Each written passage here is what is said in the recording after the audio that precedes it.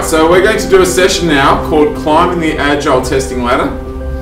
We're going to do this demo in Visual Studio 2013, hot off the press, just installed, and TFS 2013. Well, we're going to be using the cloud.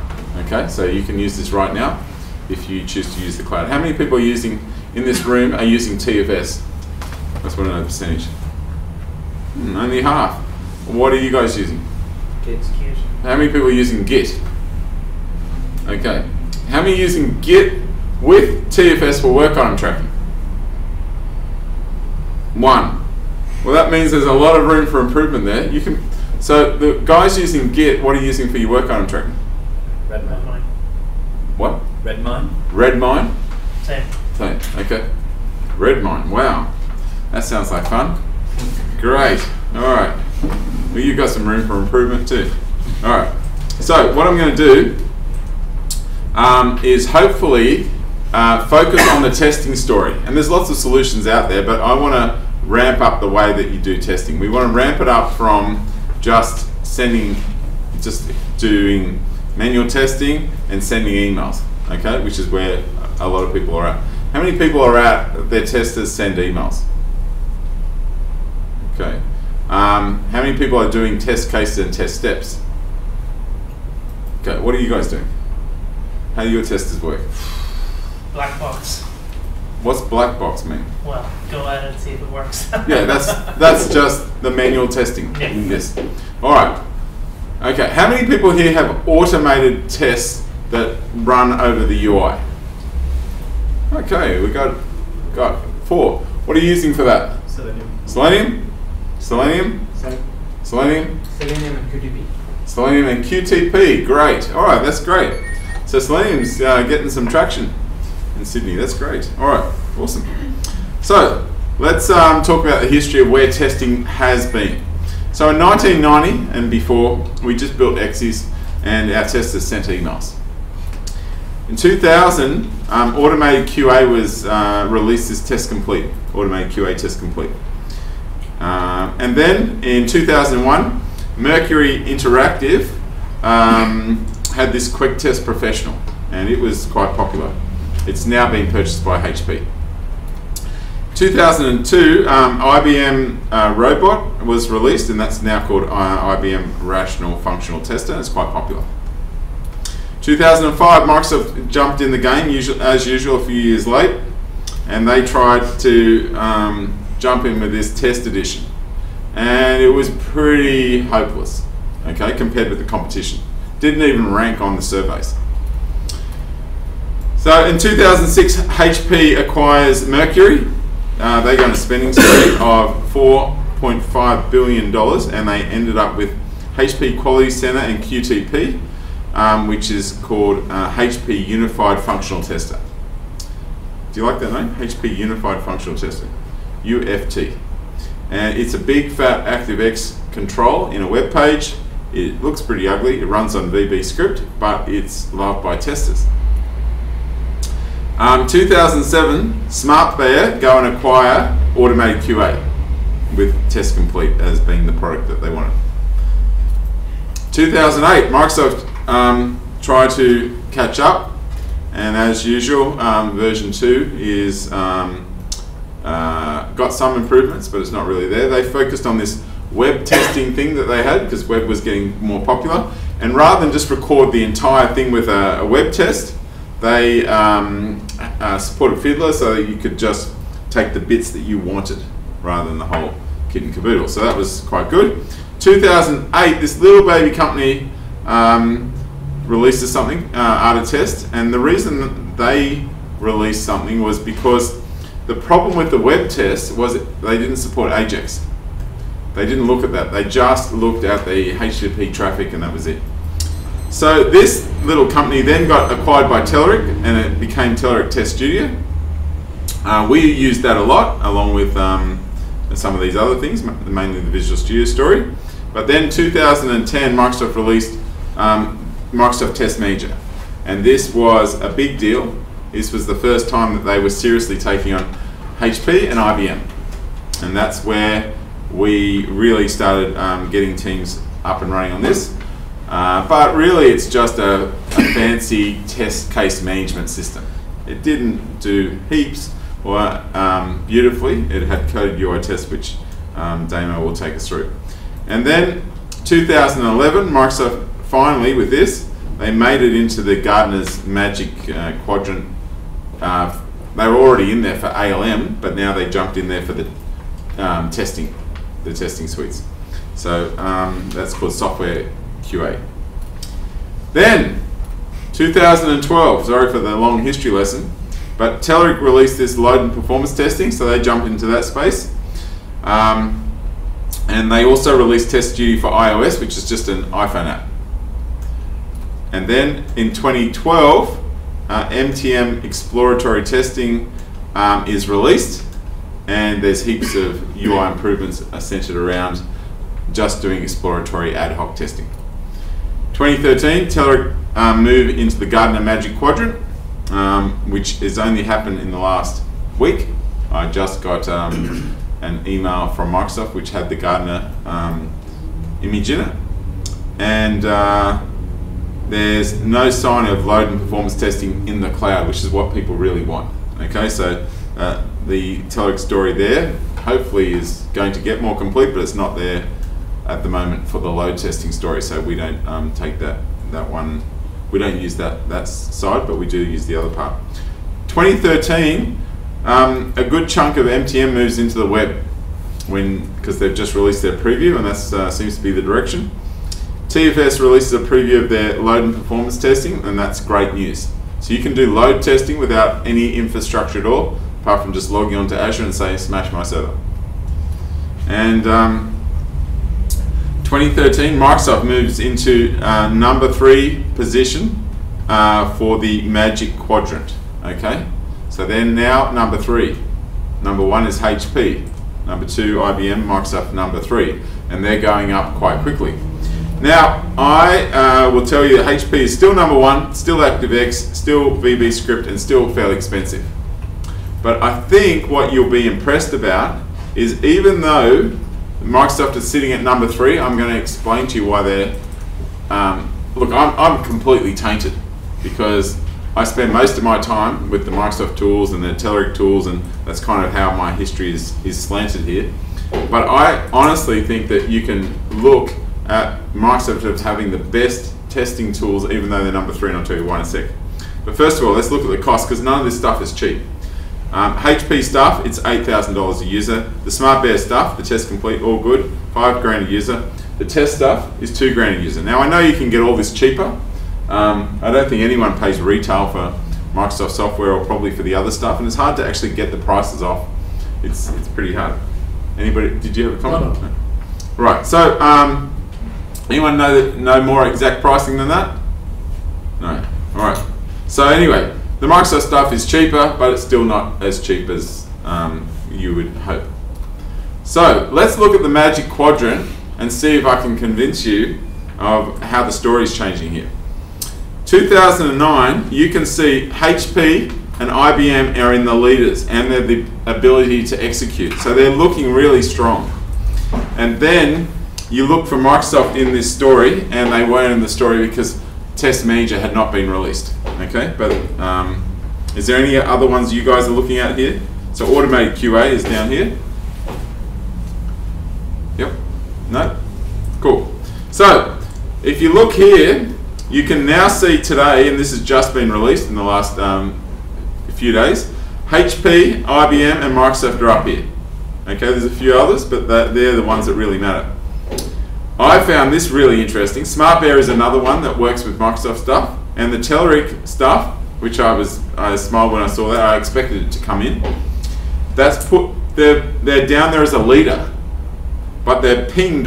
They're pegged to the bottom essentially because they're seen as not a high ability to execute because they're a small company. Okay. So anyway, they're the ones I'm watching, because the only ones that work with Microsoft stuff in this list is SmartBear and Telerik, or just use Microsoft stuff. But they're the ones I'm looking at. Now I told you they're number 3, but in my eyes they're number 1, and I'll tell you why. Because when you look at the ALM story, the ALM story has Microsoft at the top. we are at the top of the ALM story. Now, the test stuff works in the ALM suite. When you look at the other ones, like HP, their testing stuff is essentially, they say, we've got a great testing story, but it's in a silo. It's, the testers don't work with the developers. They essentially say, throw them over this big wall, and now the testing division works. Now, I'm not interested in that because I'm a heavy Scrum guy, and so there's no such role as a tester. A tester is on the team, and we work together, devs and testers together. So I wouldn't consider strongly a tool that won't work with the developers. And that would be my argument to you, or for you guys to consider this when you're talking to your clients. You can't just look at the best testing tool. The testing tool must work, if you care about the whole ALM story. It's got to work together. All right, so anyway, let's talk about the tools we're going to talk about tonight. And that is going to be this thing, which is called MTM. And I'll take you through the bits I like and don't like, and then we'll talk about the web portal. Okay, this is the brand new web portal. So, just a little bit about us. We're SSW here. We do mainly consulting, and a lot of the comments you'll hear from Damo and us tonight is what we see out there. I am a Microsoft Regional Director and an ALM MVP. I got MVP of the year in 2011. Damo? Me? So I run the Brisbane office, so I'm just down here in a little junket. As of this morning, I'm also the Mayor of SSW Sydney on Foursquare, so obviously none of these guys use that. Damo, we don't use Foursquare in Sydney. We've all moved to Instagram. It's Instagram. Yeah, he's old fashioned. I need to do my Foursquare post with a nice filter. And anyway, so a lot of the stuff I do a lot of TFS and a lot of Scrum. And then I'm also a web guy, so MVC. You'll probably see that come across with some of the demos as well. A lot of my testing stuff is testing with the web. So I'm a big fan of ASP.NET MVC and HTML5, CSS, JavaScript, all of that good stuff. Cool. So here is our agenda. We're going to take you through something that I care about, which is the Agile testing space. We'll talk about exploratory testing, coded UI tests, test management, stakeholder feedback, and lab management. Okay? And I'll make sure Damo does a little bit for you Selenium guys. Okay? All right. You hear that one? Yeah. All right. Yep. Good. Okay. So Agile testing. What does Scrum say about testing? Does anyone know? So it says in the Scrum guide, development teams do not contain sub-teams dedicated to particular domains like testing or business analysis, etc. There's no such thing. They also have in the definition of done, each increment is additive to all prior increments and thoroughly tested. You cannot finish a sprint and say, we've done all the coding, we're waiting on the testers to test. No such thing in Scrum. Okay, it's got to be done and tested, and it's really hard. It's really hard. It means you have to have a tester on the team who's diligent and is, working well with the dev guys. All right. So, why do we care about what things should we care about in terms of Agile? This is a reminder: individuals and interactions over processes and tools. We care about working software over comprehensive documentation, which means we don't follow the test steps and test plans of what we created, 2 weeks ago, let alone 6 months ago when the document was written. Okay, we worry about what's happening now. Customer collaboration over negotiation and responding to change. So, what does that mean for testing? Well, we've got to make team communications real easy. Make testing easy and test that the feature works. I don't care what a certain thing in the technical specs say. That is a bad way of kind of running a test team. Because and actually I just went and worked at a company, and it was quite, it was a siloed approach. They did say they were doing Scrum, but they clearly weren't doing Scrum.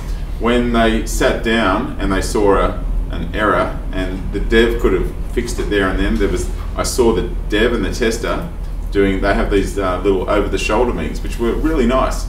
But they have a process, and In fact, the dev wouldn't make the change until it was documented, because he's obviously been in trouble before for something. And so now the tester has to go back and say, can you change the width of that column? Rather than just change it there and then and not worry about the documentation and stuff like that. So, it's, I would, as a developer, not do any work until I had acceptance criteria. The acceptance criteria ends up being very important for the tester as well. So the other thing is you want to somehow give stakeholders a really nice way, or somehow encourage them to give feedback early and often, you know, and that's not a person on the team, that's just people that are interested, subject matter experts that should be doing it, but sometimes they're going to be pretty hopeless at giving feedback. They're going to be hopeless at sending emails with lots of details in, and then you've got a new problem. We've got to now put that in the system, and there's all this friction all the time. So we want to talk about those things. I spent a lot of time, some time ago, writing rules to better user acceptance tests, and all these different rules about it. And I'll take you through a couple of those tonight. So different types of testings, what are they? What are the different types of testing? You can yell them out to me. Unit system integration. Sorry, unit? What's system testing? System testing is nothing but before integration, the team, the development team by itself does it to see if it all works together. And So, integration system. so is system testing done by a tester? Okay. Tester within the development team. Right. Okay. All right. The integration testing is all systems working together with team by. All right. I'm going to push back on those definitions because I think most people would consider an integration test an automated piece of code that did it. And in terms of your system testing, I'd break that down into two types. There's manual testing, where the person just goes on and they start testing the things that they're essentially told to do. You know, open this form, click this button, check that you can see the balance, then enter product X, put 2 and 2 and check the total is 4. That I call that manual testing. And the other part I break it down is in automated testing. So when they have that and it automatically tests. Any other types of tests you guys would consider? Performance. Performance tests, very important. Okay, and how do you do a performance test? Performance testing tools. Performance testing tools. Performance testing tools typically show you the fat methods of something that's slow. But performance testing itself can be done just even with a unit test, or well, I should call it an integration test now because it's testing multiple layers. But you want to say that I should be able to call this process, and it should happen within 2 seconds, or it fails that. And at that point in time, you use performance testing tools to break that down. Right? Is that right? Cool. So there's one other very important type of test. Acceptance criteria testing? So how does acceptance criteria testing differ from manual tests? Well, only in that the thing you would manually be testing for would have been set by the client rather than by the developer or the team. Okay, so, all right, let me push back on that a little. I would generally consider that the acceptance test, the acceptance criteria, that is what the customer tells you, so yes, I agree. But that is then broken down to test cases and test steps. Or you can throw that out the window and say, look, you're an intelligent guy, that's my acceptance criteria, just go ahead and start testing and see if it passes. I don't need to tell you the exact places to click and all that type of stuff. Well, load testing. Thank you. What about load testing? And I tell you what, I'm very sensitive to load tests. I have incurred a considerable amount of pain over my career because things that work beautifully when put to the test and a site absolutely smashed. I can tell you one customer of ours insisted on us going live on the day of their biggest sale, and that was not pleasant. It doesn't sound very logical. You're going to wonder why I agreed. Well, first of all, I never agreed. But secondly, the old site crashed under load all the time. So they thought, well, the new site must be better. It'll probably crash less. We'll just take the chance. Well, that's not the best time to do it unless you're going to do load testing before. Yes. Perfect example of that is Maxis when they released SimCity. Obviously, they didn't do load testing. Everything crashed, and nobody could play a game that they paid for. Wow. Okay. Cool. So these days, in the last few years, we set up as part of the build very early on. We set up a load test that runs every night and shows you. It has a graph, and that can show you if you inserted some code that is slow performing. Because you don't want something that can break, the easiest way to do that is just load test the services, because that's not going to change as much as UI, okay? Because UI is painful. All right, so here's the different types of tests: unit tests, integration tests, and I'm going to break those ones down into a few. There's coded integration tests, like you could call them, big fat unit tests. Okay, that's a bad term, but coded. Coded UI test, which is a UI one, and Selenium, which is essentially a UI test as well. Okay. All right, and Selenium only works with the web. We've then got performance tests and load tests. All right, and these are what devs care about. We covered it all? And what about full end-to-end system testing, which is not just the technology, but also the surrounding processes, which are just important? Full end-to-end system testing. Well, I can tell you that that really often can only be done in production, because it's very hard, especially if you're talking about all the firewalls and all the other complexities of a company. Sometimes you cannot create an environment that tests every single bit. It's almost impossible. You can get pretty close with Lab Manager, and now you can have the same software and hardware setup, but the exact environment, sometimes almost impossible. Yes? Our company does have a staging environment where in which we make it mandatory for everything before every release. We ensure that the whole end-to-end system has been tested. Every bits and pieces of the software will be tested at least once. Every part will be tested before we actually go live. But is that environment inside the same network? Yeah. Yes. Okay. And when you say completely tested, is that manually tested or automated test? Big bits of both. Yeah. Okay. TJ. So for some of the enterprises, we actually deploy in the production, but we do not make it live. So it's made live to, let's say, at first 500 people, yes. Then to 2,000, then 4,000, then you reach your whatever your final number is. But we do it in steps. Yeah. We find that works better instead of 20,000 people trying to use it. And that is the better way of doing that, to deploy to small percentages and ever increasing. That requires a certain level of maturity well beyond almost all teams. Okay, but that is a good way of doing it.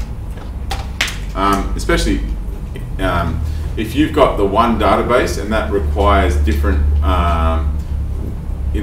there's different fields now have been introduced, but you still got the one database. It's very hard to do that unless there's very good planning involved in doing it. All right, I'm trying to get you from manual tests tonight to a higher level of maturity for testing. But yes, you can go really high. Okay, so these are the tests that devs think about. If you're a tester, you would have mentioned a few others. Okay, and that's smoke tests, manual tests, and organized manual tests, which is from the acceptance criteria, you end up with user acceptance tests, which turn into test cases, then test steps, and all the other stuff. All right, and then we have the automated test, which is where we would love to get to, and then we don't have to do too much manual work. All right, you with me? All right, so if I was to drill in just to this one, the user acceptance tests, I'd just like to drill into that one. You can start with manual testing, and that's exploratory testing. And you kind of look at this from black box here, right the way over to this one, which is white box, when you're looking inside this system. And you unit test a white box because you know what you're looking at. This is, I don't know what's inside, I'm just testing it. Okay? So you can certainly do tests here that you can't do on this side. So we've got manual testing, organized manual testing when you're doing the test cases and test steps, and then you've got the automated testing with code UI tests and Selenium tests, and then down to the developer level. Now, this part is the area I see mostly, okay? And this part I want to improve tonight because it's the area that a lot of people spend a lot of time, and they do it, in my eyes, fairly inefficiently. All right, so you tell me if this is what you see, but I see most companies out there, 70 to 80%, are spending most of their effort in that area. There is a smaller percentage that are quite organized with their testers. Their testers are pretty smart people, and they're organized. They are trying to have nice systems, test cases, test steps, and things like that. Then I'm still sad about this, but most companies I go into, you don't see any unit tests. And when I say don't see any, when I look at the code coverage stats, I don't see more than a handful of tests. You know, I certainly see under 10% of unit tests, under 5%, sometimes under just a few percent. They've had a go at unit testing, but they're not following it. They're not sold on it, or it's just too busy. They're just too busy. Then you've got this automated testing, the UI testing, and in most cases, I would say most companies are dreaming. They're just they want to get there, but they've just got too many other things to worry about. They can't even do the other things, so it's too far away. All right, is that similar to what you guys are seeing? Yeah. Okay. All right. So let me introduce to you the professional testing tool, which is Microsoft Test Manager, and then I want to go a little beyond that. How many people are using this today? No one. Wow. That's pretty amazing. So, what I want to do is I want to show you that you can create a test plan, a test suite, test steps, run tests. All right. But what you'll see, rather than me go through all this, is there's a lot of steps here.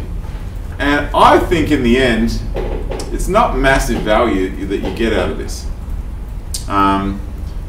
You know, the problem I have with this is it's not teaching testers, it gives the wrong signal to a tester. Just do exactly what it says. It says, click this URL and click the button, and then do this, and then do that. They're certainly never going to become expected to be user experience experts. Is this a nice user experience? Because they're just trying to follow, they're like a robot, okay? I heard a funny expression this week by my daughter, actually. We went to a funeral for my uncle. It's very sad. And he was very old and he'd outlived most of his family. And but his kids were there, but they were very old people too now. And he didn't have anyone speak for him. He had the person that runs the funeral parlour. What's their name? Whatever. Anyway, that funeral parlour girl. And she said, you know, Douglas, he was very loved over his life and this. And when we got in the car, my daughter said, she's 10, and she said, Dad, it was very sad that his children didn't speak. Why did that happen? I said, oh, I don't know, maybe they didn't feel comfortable. You know, the lady that was speaking, it was like a robot set to sad. I just thought it was a cute expression. So, anyway, I don't want to encourage testers to become robots. So, here we go. Exploratory testing.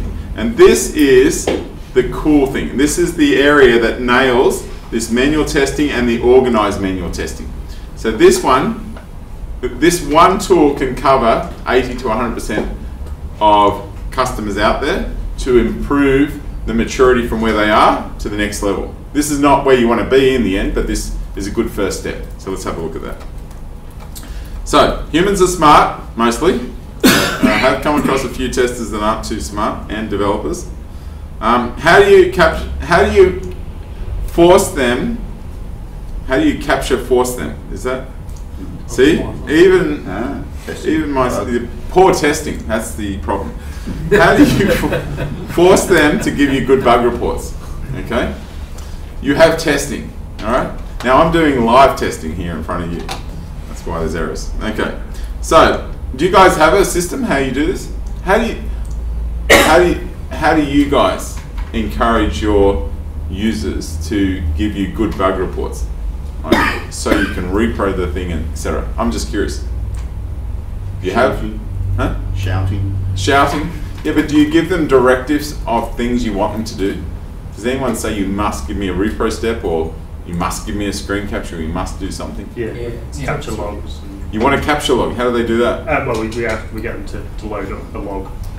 If it's big enough issue, put a log or screenshot. You want the text file log that was stored when they hit a bug. Yeah. Okay, cool. Why don't you just have some code that automatically submits that? Oh, it does. Oh, it does that as well? You can submit it. Okay, cool. Yes? That was me. So we use QC. QC, yep. Yeah. So that has certain mandatory fields that have to be filled in. Yes. Before you submit a bug. So that actually. Yes. So he's got mandatory fields that you have to fill in QC, and the mere fact he's using QC means he's a few levels of maturity above most companies. Any others? Things they really want their testers to do? We have a tool for doing screen capture as you're doing it. If you hit something, you can snapshot it and draw on it. Right, so you get them to use some screen capture tool to do. Yes? My people use OneNote. OneNote, you get them to use OneNote. Is that good or bad? I don't Is that know. so you can see? Well, I want to be able to see, and they're told to take a screenshot, as many screenshots as you need, and describe how you got to this and what you're pressing, and, right. and then you get any errors and so on and so forth. Well, OneNote is good because it's a rich tool, And I can interact with it. And OneNote is also good because you can open that on your iPad or open that on another machine. You're seeing what they're doing, so it's a good way. It's very similar to just email, really. Yes. Yeah, to a degree, okay, except you've got a big document. You don't have to press send.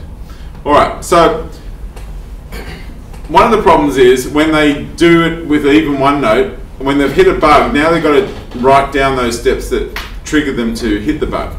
And sometimes the developer will say, well, I did what you told me and it works on my machine. How many developers does it take to change a light bulb? None. It works here. Right, okay, good. So the tester says it's working now. What did you do? And the developer says, I actually didn't change anything. You just can't remember the steps you did. That type of stuff. All right? So here is your answer. MTM exploratory testing. And, all right. Sorry, the guy at the back, if someone gets stuck, if you could just open that door, that'd be good.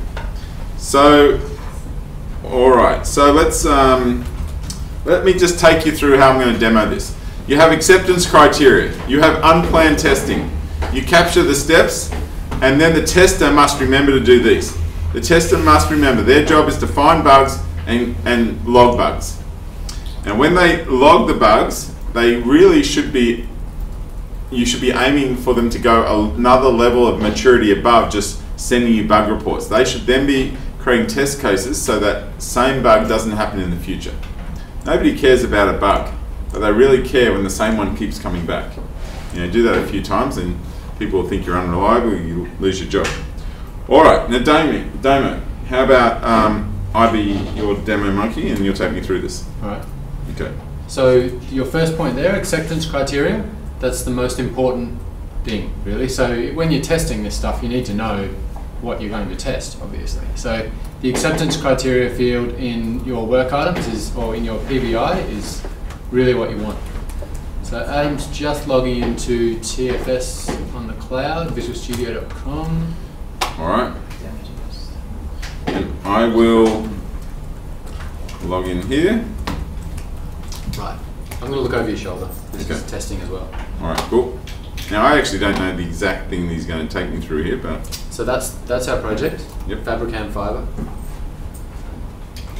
So what we want to make sure is that we're on sprint 3 at the moment, which you can see. so I'll click this guy. Going to sprint 3? Sure.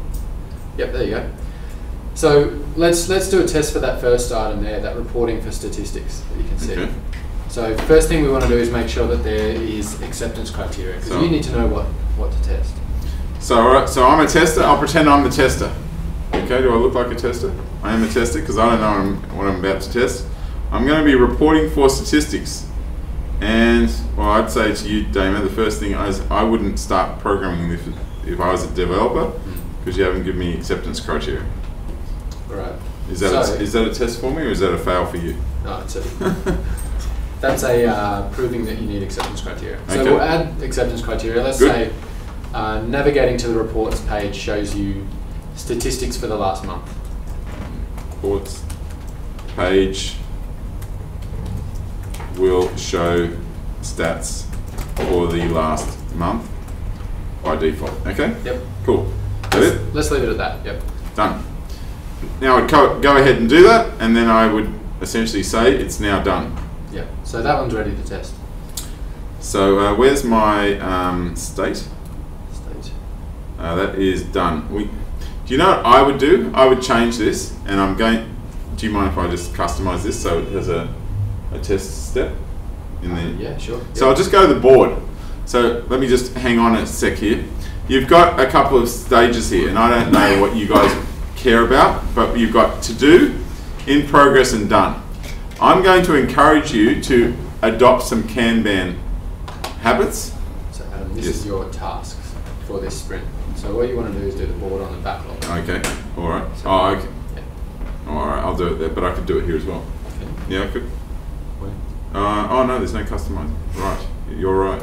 Okay, so I'm just going to go to the backlog, and I'm going to show you that you've got new, approved, committed, and done. Before done, if you're a Scrum guy, this must be done and tested. So we could rename that to done and tested, or we could put an extra stage here, because the problem with done and tested is a developer might try to test their own stuff, and that's never a good idea. So we come in here. I'll just add an extra stage in here. See in here, I'm going to press that, and I'm going to call this ready for test. And because I'm very sensitive about this, because the cost of fixing a bug is dependent upon how long it took to be reported. So if you keep that low, then you'll do your work, get testing quick, and then it'll still be in your RAM, and then you'll fix it quicker rather than days later. So you'll see that says 2 there. That's the whip limit. So if I move this into here, oh gee, TJ's getting excited. He loves Kanban. So these ones, where's the one? That's the one that I should be working on, this guy. And if I was to move another one in here, what do you notice? Graham, what did you notice? Ready for test. Is that red? Very good. Your eyes are great for someone at your age. That's very kind of you, yes. And you can see this one is 3 and it's in red too. So that tells me that the devs need to come off their coding and they need to start working hard on this to get this down under the whip limit. Or we can take one back. All right, now everything's not red again. All right, anyway, let me continue. All right. Back so, to you. So this is ready to test now. Yes. So you being a tester, you start up MTM. Okay, so I'll start MTM. So I'm just going to come here. I'll just type test. There it is, Microsoft Test Manager. Okay, and I'm going to jump into the same thing. And what was it called? ssw.demo.fabricant. Great. Done. So I'm in. I'm now the tester doing this, and I'm going to use this great testing environment. And we're going to be walking through test steps. Oh, we have a plan per sprint. So sprint 3, sprint 4, sprint 5. Right. So what we want to do is we want to do an exploratory test on that work item, on that product backlog item. Now that's not in this test plan at the moment, which is my fault again because I only just added it. So we want to add that requirement to this test plan that we've got. So can you add a requirement, Adam? Yes, I will add that guy. So you put each PBI on that list. I always wish this was a dialogue, but anyway. I will need to find that one that I've just done. So it's if you've just added it, it might be no. At the end. There we go. Add requirements. So this list has each one of my PBIs, and each one is going to be have an exploratory test. So traditionally you'd set up test cases for that and the test suite, and they'd all have test steps, but we want to be a bit more agile. Things might have changed since we did this document 6 months ago, so we'll just do an exploratory test, but on that work item. Okay. So if you right click on that work item, you can explore that requirement. You should have flashing lights on it because this is the key feature. See, this thing is very, very cool. Now, before I continue on, you could do this another way by clicking on test. And they wanted you to click on that button so much that they came here and they put a menu, the weirdest menu in the world, do exploratory testing. Is that a normal menu item to have? Because really it's just inside the run tests. Do exploratory testing. I think it's a weird word to put. Anyway, we'll come back. I'll just come back to my planning. I'll do it the way Damo suggested. Explore. Why don't they have that right click menu do exploratory testing again? Isn't that inconsistent? Anyway. So we're going to start that test. Yes. Now I'm a tester now, so I'm just going to press start, but I'm not really sure what I'm meant to be testing at this point in time. So I would need to click that guy. Oh, and it goes, so I'm the tester. I couldn't remember what it was, but here it is. The acceptance criteria, by the way, that's not very obvious, is it? But navigating to the reports page will show stats for last month. Oh, okay. All right, so I'll open it up. So let's do that. I think I can remember that guy. All right, what's the URL? So the URL is vs2013-ssw.cloudapp.net.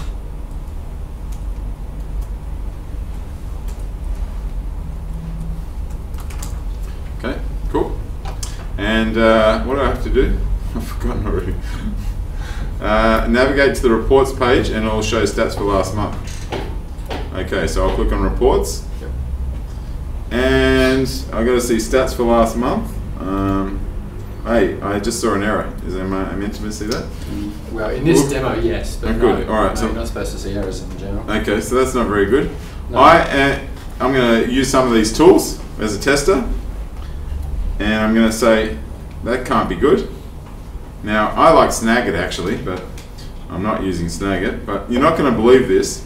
TJ, you're a smart guy. I want to annotate this. I want to put a circle on that sorry, because I don't like it. How do you think I edit this thing? Right click and say open in No, Snagit. no right click menu. Can you believe that?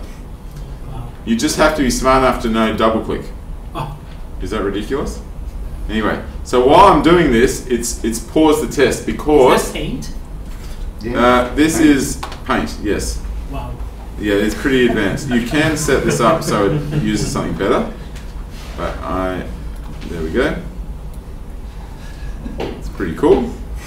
We'll close that. I'll save changes and it goes back here. And you see the resume restarts. Because why does it need to pause it while I'm doing that? In case you needed to record the time it took to get to that point? Or something? No, it's because when the developer sees this bug report, rather than ask the tester all the different things that happened, he will just have a look at what that person did, exactly what the person did. And obviously we don't need to know the person was editing an image. All right. All right. So now you've found a bug. You've Yes. annotated it, you've given a screenshot, you want to create a bug, right? yep, I do.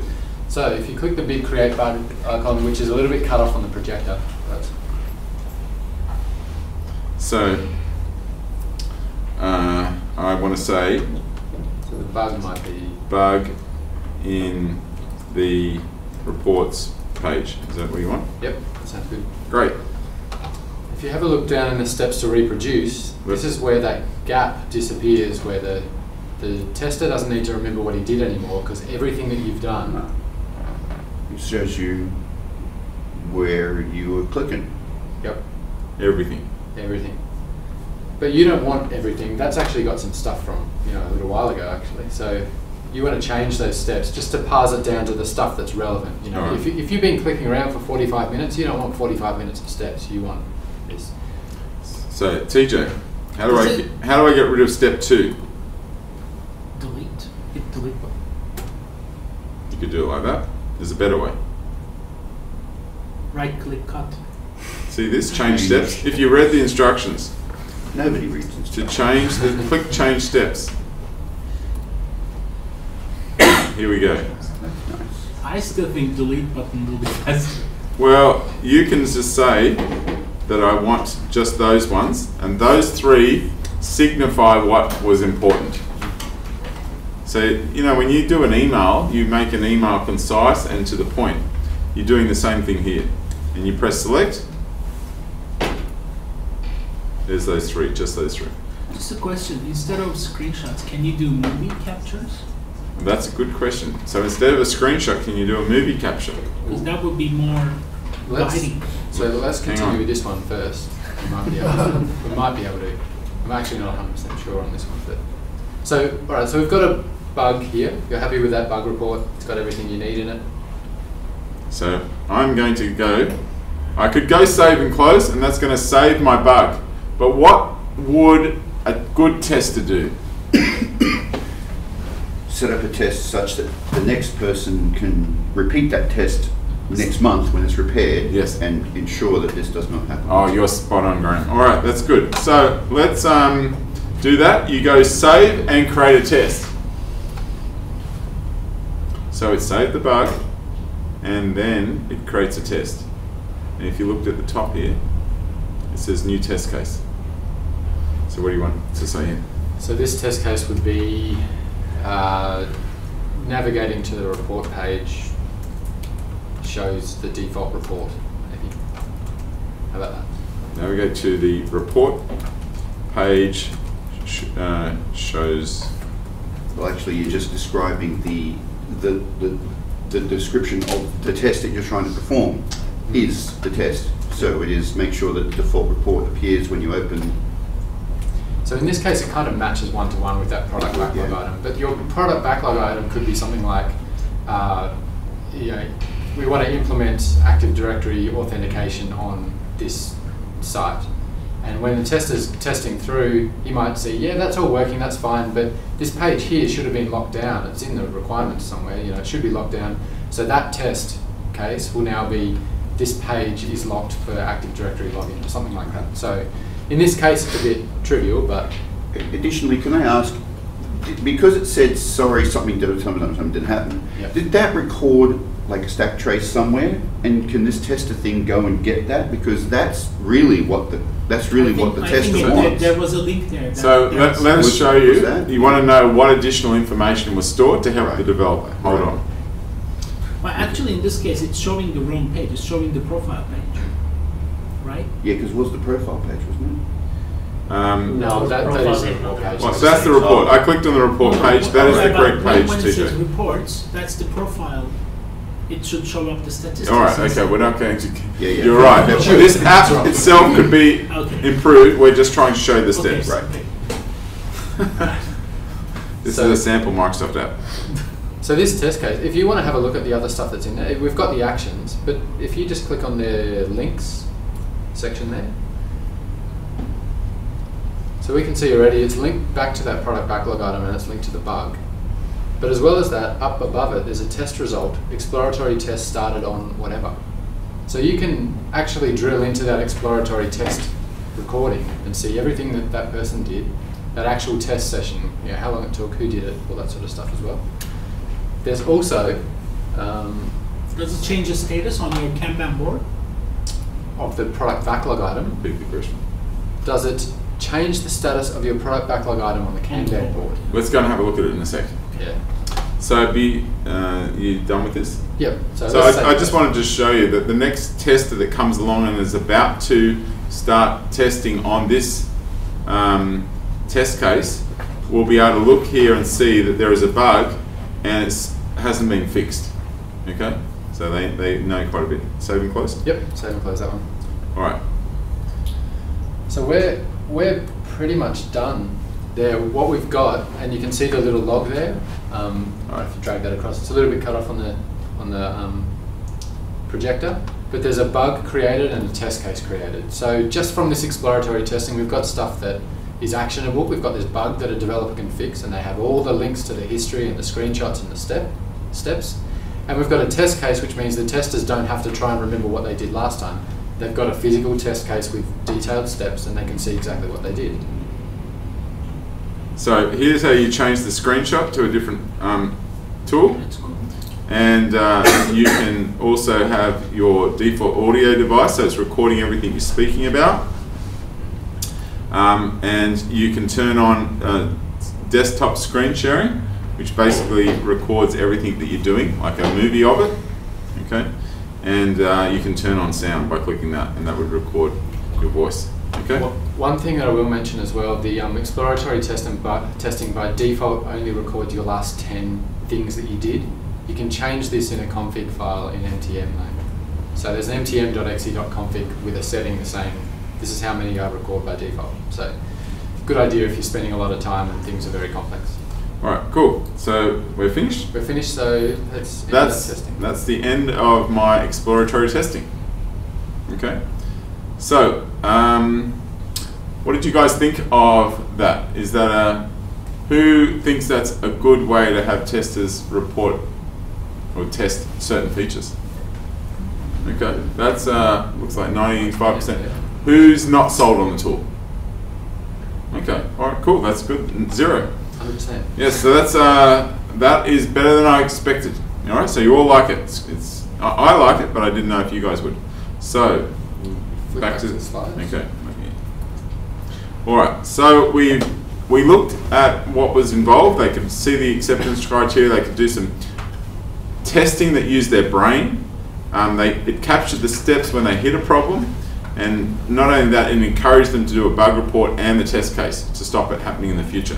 I thought that was great. So there's the acceptance criteria. You come through here, you have, well, I don't know how you guys do it, but have a plan per sprint. You explore each PBI, and you can come into do exploratory testing and press explore, and then you start doing it using this MTM tool, Microsoft Test Manager. You come over here, you create the bug, you'll see you can modify which steps you want to report, and then the developer knows exactly what you did without you even having to explain the repro steps. No more testers explaining repro steps, which is a lot of friction. Okay, save and create test. I love that. I think it's really good practice. And the test steps are automatically populated. You modify those if they're not what you want, and then you're done. And that is the end of your session. So the summary, you liked it. There's no need for detailed test steps until there's a problem. You get the bugs. It's very hard to create a bad bug report with this. Very hard. You know, this removes the division that testers and devs have had for a long time. Working in silos, this really removes a lot of that friction. You know, test cases have been automatically set up for repeatability with good steps. Now, if you do it this way, you're past 80% of customers that I see. So that is a good way of improving your team. But there's a better way. There's a better way still, even though that's awesome. And I am going to let you drive here. I'm going to steal this one. So this is a continuation, kind of. So we've got our testers go through, they do all their testing and so on, but you can create a coded UI test from a recording, from one of those test recordings, so that the testers not only have this thing that's repeatable, but they can actually do it without any manual interaction. So you've automated this test that you've created. These tests will actually add to your code coverage, which can be a little bit tricky to get going, but once you do, you have much more code coverage over your project. And the whole aim here is to get your devs and your testers to work together. The testers are good at working out test cases and working out what's wrong and finding bugs.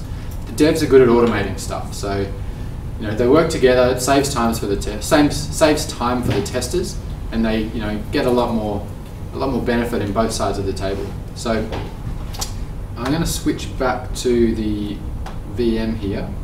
I'm going to try to switch back to the VM here.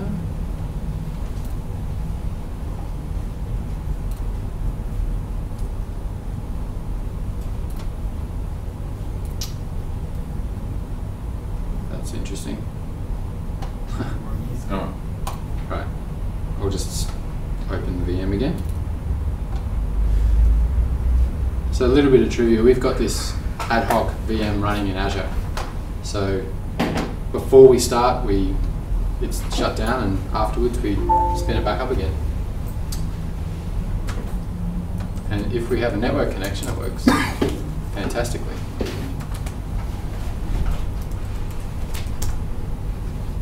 Well, that would be your problem.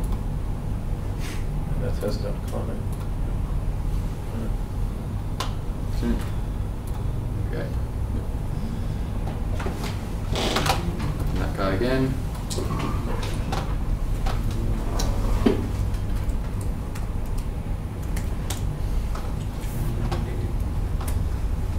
Alright, so developers, right, they don't like MTM. And you get a developer to start up MTM and they'll look at you with a strange expression. Why would they use something like that? So I want to open Visual Studio. So I'm a developer, don't want this MTM stuff.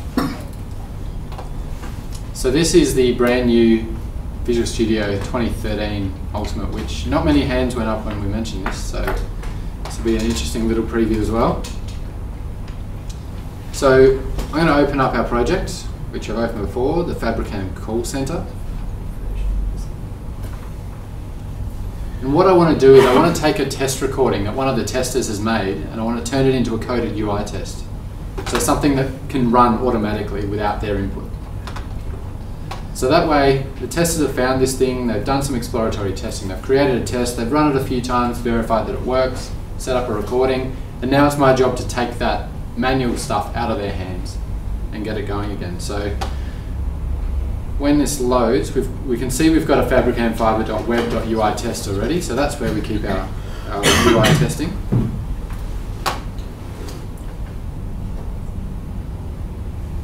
When that loads, we're going to create a new coded UI test. I think we asked this before, but is anybody using coded UI tests now? Okay.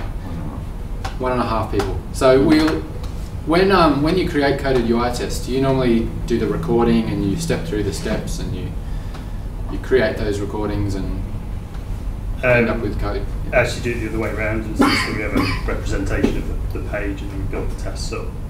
Right, so you do it without the whole UI map recording stuff? Yeah. Okay. That's interesting. Most people... Telerik Suite does that too. You can just build the object model with Telerik Suite? You just go through the UI, you click on it, and then it creates an automated test for you. Yeah, so the Telerik one works pretty much the same way as the way that the Microsoft one does. They try to do a little bit more stuff that's smart around actually selecting items in your web pages and your applications, but essentially it's more or less the same kind of behavior, same way it works. Alright, so we've loaded now. I'm going to create a new coded UI test. So I'm going to add a coded UI test. And when that comes up, it's going to give me two options. It's going to give me the ability to record an action and edit the UI map and do all that kind of stuff. So record what I want to do, but there's already a recording. A tester's already done this for me, so I'm going to use an existing action recording. So I'm going to choose that. And I want to find a work item, I want to find a test case that has a recording against it. Now that test case that we just created doesn't have a recording against it yet because we haven't run that test case. We ran an exploratory test, but not a test case. And the difference here is that exploratory tests aren't actually work items in TFS at the moment. So I wouldn't be surprised if that changes soon, but for the moment it's a different type of thing, so you can't use those exploratory test cases. So what I'm going to do, I'm going to choose a test case that has a recording. Anything that doesn't have a recording will give you this little red no-go sign because there's nothing it can work from. So I'm just going to choose this guy. And what we get from that is exactly the same as if we tried to record this ourselves. So we've got a UI map open website, click on a ticket, UI address and search bar equals, and this is actually a data-driven test case as well. So there was a parameter in this test case with different names. So we're going to grab the person, and we're going to do item, which I'm not sure exactly what that was. So there's a test step in that test case called item. So these are named pretty well. You can kind of understand what's going on. One thing it doesn't do though is it doesn't add an assertion, because when you run a test case, it's really up to the tester to see whether something worked or not. You know, it's not going to record whether you saw what you expected to see. So we have to add an assertion, and the way we do that is we revert back to what we were doing before. We generate code, so that's going all the way up the top. Try and do that a better way. So we generate code for coded UI test, and we will use the builder rather than using an existing recording. And this, if you guys have played with the coded UI test stuff, this will be familiar to you. You've got your UI map and all that sort of stuff. So I'm going to launch Internet Explorer because the recording works a lot better. And I'm going to go to our application, which is VS 2013 SSW cloudapp.net.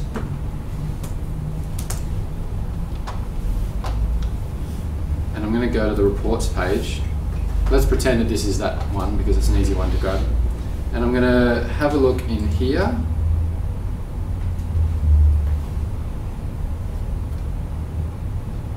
So this one is a control type, it's a custom one, it's technology, and so on. So what you do here is you'd filter this stuff out, you'd work out where you are,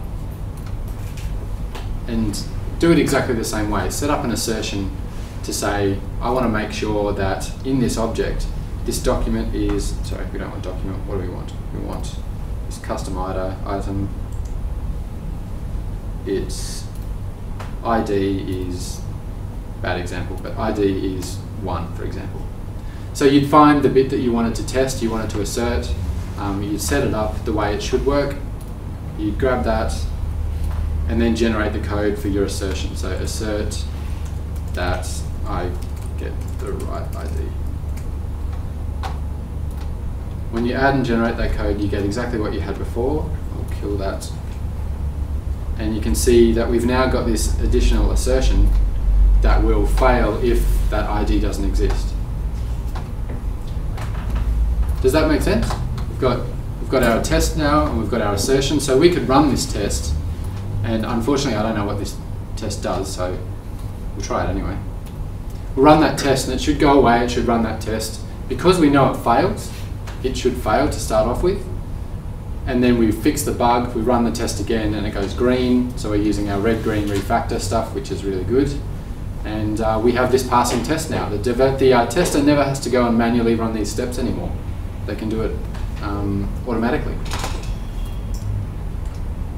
Does it capture jQuery errors if there's a conflict and all that? So, does it capture jQuery errors? Yeah, for example, you click on a button that a div was supposed to show up, it didn't. So, and you can usually see it in the like Chrome, yeah. you know, inspect element. It will say whatever something value is not defined method or something, you know. So if there's so if there's an error on your web page, as long as you can navigate to that item, you know, using coded UI, and there's a lot that coded UI can do to navigate to these properties, you can test what it is. So if there was an error that popped up, and you wanted to test that there was no such element on your page which had a class of error, for example, then yeah, you can do that. You can tell it to wait, you can tell it to check for these things and make sure there's nothing there. So there's a lot you can do. That recording tool though is a little bit limited in what happens. So you can get a bit of control by editing this UI map to choose for this custom item that I had. Here's how it finds it. It uses the search properties to find out, you know, how to find that one. So it's looking for a custom control type, it's looking for a tag name of header, looking for ID being nothing, and so on. So it runs through these to try and find that control. So you can customize all this stuff. But it is a little bit clunky. This whole UI test method is a little bit clunky. If you want to drop down to the code, you're more than welcome. This is just code that's generated. So that's pretty cool. So the story here really is that your tester runs through, creates a test, they record what they're doing, and then the developer can take that action out of their hands so they don't have to do it anymore. Can anyone see themselves doing this? Moving on to recorded test by the tester who has that expertise, and then the developer picking it up and doing that work? Yeah, a few hands. Excellent. So we did that, I'm just running through. We added that coded UI test, we used an existing recording. We chose a test case that had a recording against it, and we got our code with the exception of our assertion. So everything that was done, don't have to code that. We can use the assertion tool, use that coded UI test recording tool to set assertions on these pages, and then we get this new assertion one. So now this test has something to work out whether it's passed or failed. And from that point on, we have that coded UI test. So again, the idea is to get the devs and testers to work together to go towards this common goal of, a test that can be run automatically, and the devs, can help them with that task, not having to do it again.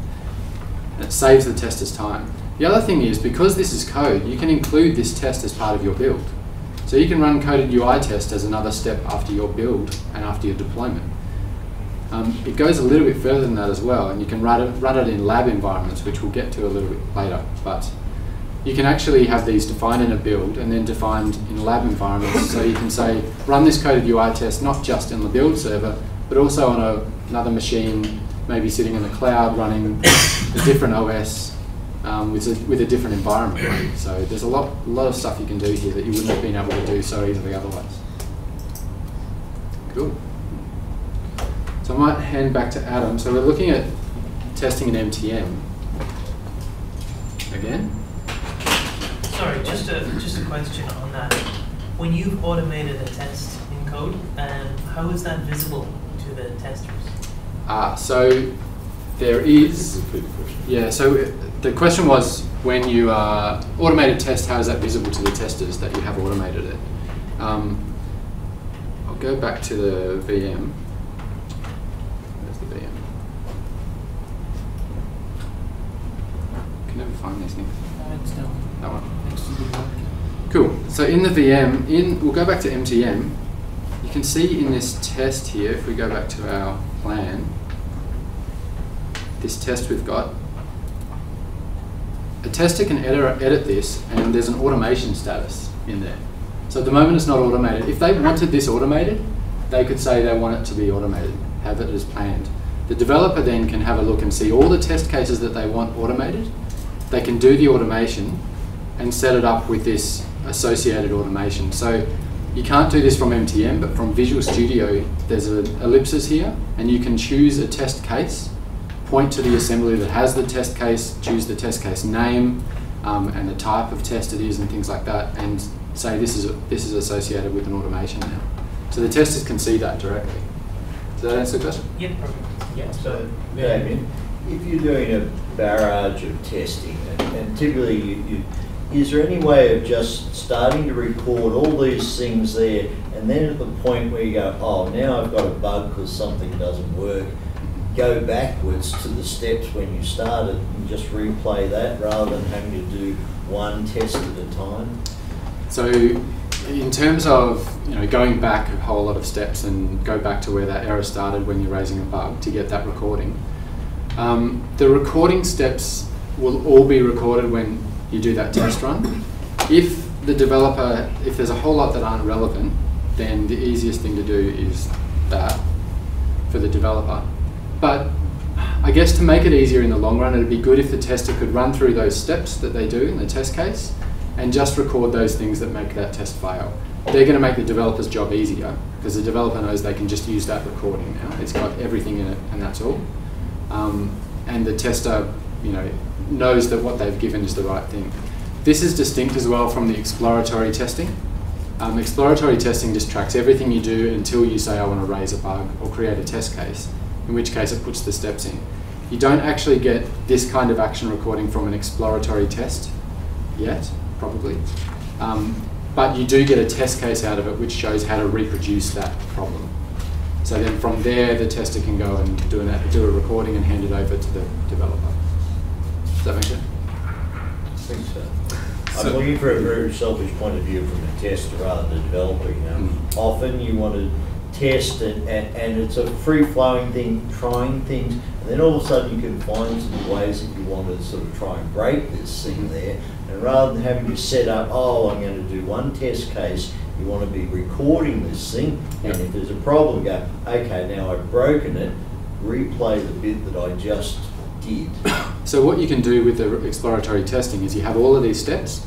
If you maybe noticed 5 or 6 different things, you can create a bug and then parse down those steps to just the ones you care about, create that bug, create a test case from there, say, right, there was another one later on as well, create a new test case, and that'll be, instead of steps 3 to 5, it's steps 9 and 10, create another test case there. So these are the test cases you're automating, I guess, rather than the session. So they could keep doing that testing, raise a whole lot of test cases from them, and then mark them to be automated so the developer can go and do that. There was another question? Yeah, so my question was around, can this work for desktop applications as opposed to web? Yes, it can. So coded UI tests can work with web and with desktop applications as well. Is it specific to .NET-based technologies, or it even works with other It works with .NET, yeah. All right, so the question was, does it work with .NET applications or any Windows applications? So it works with .NET applications and anything running in Windows. All it needs is the ability to find a control, and it uses Windows handles to do that. So if it can find a control, if it's got a Windows handle, which pretty much everything in Windows does, then yes, it can find that control. So it's not limited to certain types of applications, really. Yeah. The second question was around, when you run as a part of the automated test case, now does it have the ability to create a bug automatically if it finds something wrong? So if you have an automated test case, will it raise a bug automatically? No, but the test case will fail, so the developer or the build quality and so on will go down. So it becomes very visible that there's a problem. So you can quite easily from that say, I need a new bug. But no, it doesn't create them automatically. Yeah, there was a question up here too. Can we set priorities for these test cases? Priorities. Can you set priorities for the test cases? You can. That's that guy there. But honestly, this is the test team thing. So they might have a whole suite of tests. They might have them sectioned into groups and so on, and run them however they want. So we have 1 per sprint to test everything. They might have 5 per sprint, and they're different priorities. The test cases themselves have different priorities. So yeah, they can manage their own process however they want. Yeah. We might move on because. Well, let's get feedback on what they thought. Yeah. So what did you think of the coded UI? Most people thought there were a handful of people who thought they were pretty good coded UI tests. Great. Yeah. I think the preparation. I don't even know what those 5 things, the 5 groupings of things, like you had test, there's a big bunch of tests, and then inside that you had lots of like testy things, and then inside the testy things then there was like lots of tests, and then inside that then there were items, and it seemed that, look, I don't know, I don't use this tool, and it just seems to me that, man, you're making the guys do a lot of thinking before you get around to the point of actually testing something. I'm sure grouping it like project 1, project 2, project 3 makes sense, but that was like, to get to this, you went through, oh, I'm going to create one of these, now I'm going to do something else. Okay, and so the feedback, well, it wasn't really a question, it was just a comment saying that you've got to know test suites, test plans, test cases, test steps. And there's too much thinking to do before you do it. I would say, you're a developer, the very first time you're coding, you've got to know about namespaces and classes and methods and field. There's a lot of things before I can just type. Yeah. You know, basically testers want to organize things so that they can reuse bits. Like they want to have one that just logs on automatically, so you don't need to have those same bits every time. So once you've done it a few times, the first time of course there's a lot of terms, but this is just organizing bunches of work into different ways. Fair enough. So it's not that bad. All right. One more question, sorry. When testers are doing exploratory testings, and some of the inputs are, coming from off the screen, and somehow you as a tester want to capture that experience and also transfer that to the developers. Sorry, can you tell me what you meant by off the screen? Yeah, so well, I had a case where there was a reporting page, and users or testers were to do some stuff with the phone app, and then some stuff would appear on the screen, and they were reporting bugs that some data are not being transferred to the backend. They're reporting bugs that are not transferred to the backend. They were doing something on the phone app, but the backend wasn't capturing it. So they were saying that I did this on the app, and then but the admin side didn't reflect to it. So I think the question is, if I am doing something on the client and those actions aren't going through to the server, and I've got logs on the server to track what's going on, how do I capture that bug? Well, coded UI tests will find out everything that happens on the client, and there's nothing that happens that coded UI test doesn't know about, because it's recording every action that's going on in the Windows client. If there's other stuff that you're doing that's not being recorded, there's obviously no way to capture that with MTM. But when you create your test case, if it does give the opportunity to add a step in between. So you're not limited to just what's there. Yeah. You could create your test case and inject a thing saying, now you need to insert a page on your phone.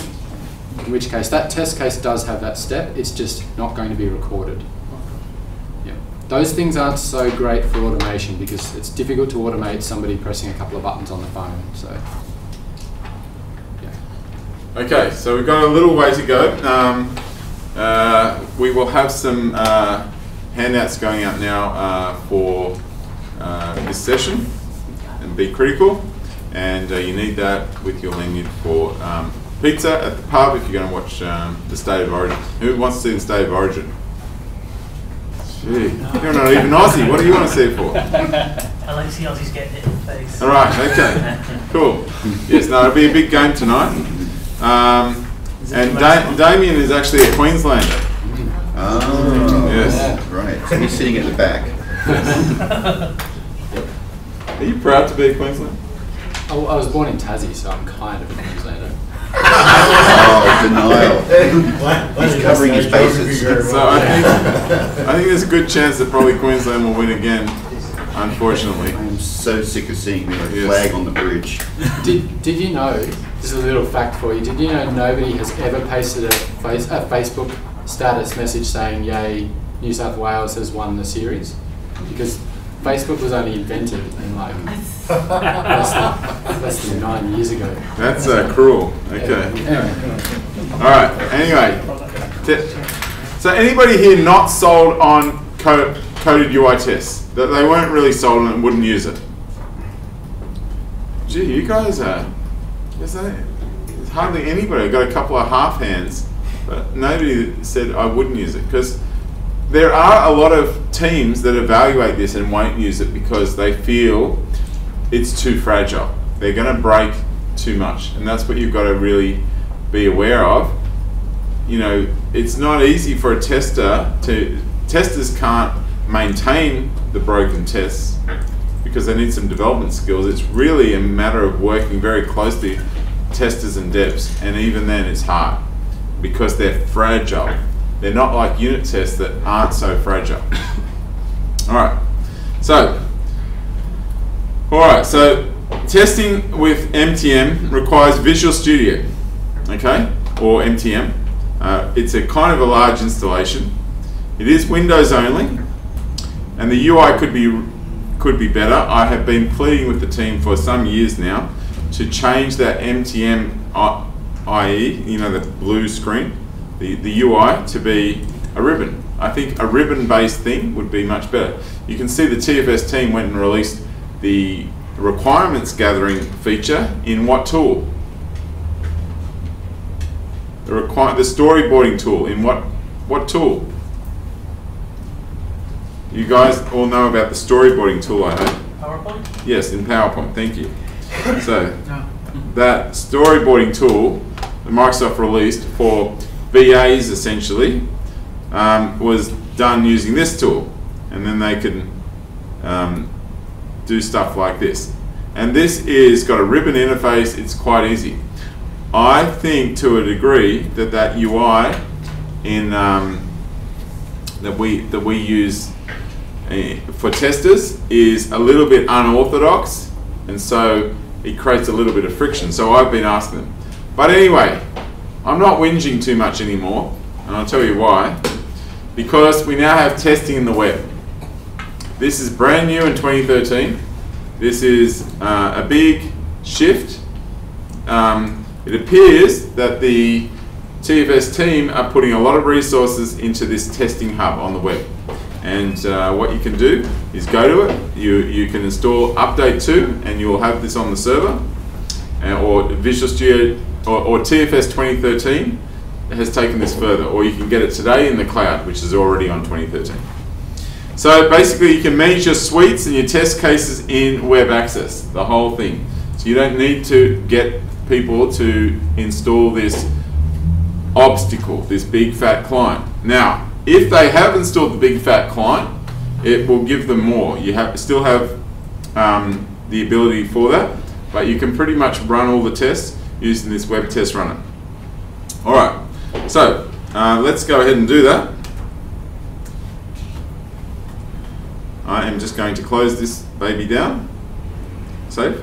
May as well. Yeah, why not? Okay, in case I get in trouble. Alright, and I'll kill this. Yep. Like a typical developer, save. Yes. Typical developer leaves all their junk around. Alright, so what I am going to do, I'll come here. So now you'll see this test hub. See this test hub?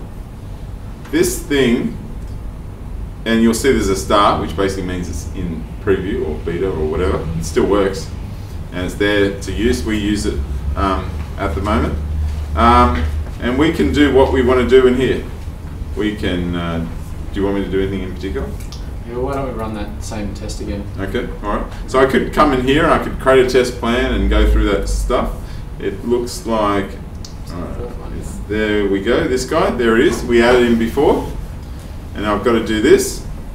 So I can open that up and have a look at what's inside, check there's acceptance criteria, or I could do exactly what we did in the rich client before, but we can do it in the web now. So I'll just click run. What's going to happen now? Oh, this is not going to work. So we have to come here. Always allow pop-ups, and then we'll come back here and we'll do that again, and it'll put that thing on the side, but it's a web thing, and then I'm going to go ahead and do whatever it tells me to do. So that didn't really resize things? No, it didn't work. No, it didn't resize it. So I'm going to try. Should I try that in IE, because it resizes things in IE? Pretty certain. Let's just try that again. Oh, don't tell me this. I am just going to try that in IE because I think I have a different experience here.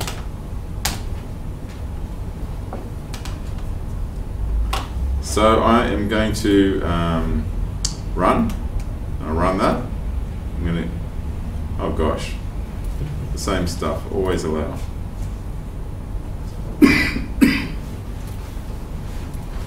Alright, there we go. And I was incorrect. It's the same experience. My mistake, sorry. So, alright, so I need to click the document, whatever it says. I need to click this to see what is the acceptance criteria.